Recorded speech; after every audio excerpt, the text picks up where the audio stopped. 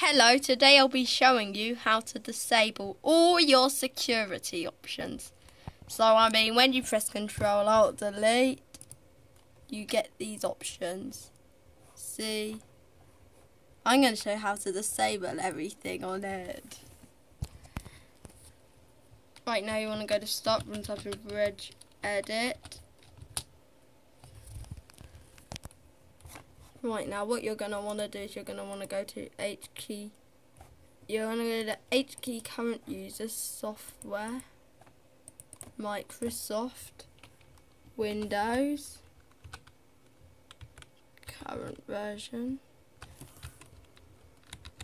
policies. First you want to go to Explorer. Then you're going to want to create a new deboard by right clicking and call it no log off and set the value to 1. Then go to System. Now create disable task manager. Just create these up and disable change password. Oh wait, so I'll show you the next. So see if we expand this column. You'll want to do disable change password, one word, no spaces, then disable lock workstation. Disable lock workstation and disable task MGR.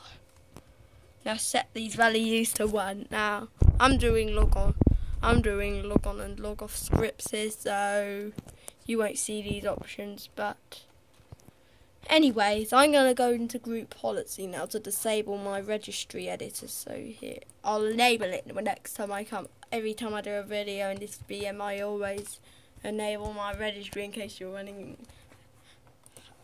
Windows Home. Wait, and you could also do hide fast user switching, one word, no spaces, and that will remove the switch user option. So yeah, basically that's how to do it. So thanks for watching, bye. And you'll have all your security options customized. I'll just check registry edit is disabled. Yeah, registry edit is disabled. Don't forget in the Explorer you can do mem checkbox in run DLG. Right, bye.